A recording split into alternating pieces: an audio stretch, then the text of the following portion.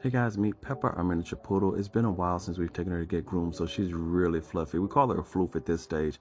So we took her to a nice groomer called the Fairy Dog Mother. This was a recommendation I got from a coworker, and I decided to go and check it out. I walked in, and there's dogs everywhere, grooming going on, so I felt pretty good about dropping her off.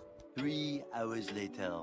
The kids were all excited to go back and pick her up. They wanted to take turns about who would get to go. So I brought the two oldest, and we got a miniature poodle back, and now she looks like a poodle. This is a real good glow up for Peppa. This is what I wanted. It's called a sport cut for a miniature poodle. Nice, clean cut, just looks really good. The face is clipped back.